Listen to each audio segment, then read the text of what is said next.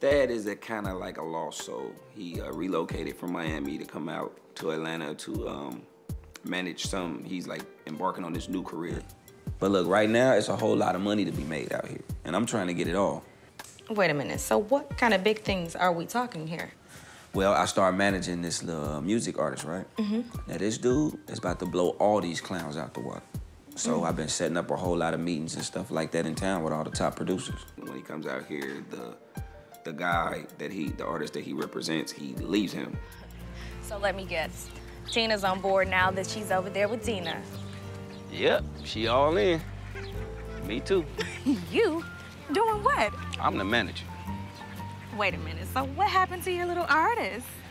Look, sometimes you plan stuff in life and it just don't work out, okay? He just kind of gets with his sisters, and his sisters wants to live their old dreams, so he's managing them now, hoping that he can make them rich and famous.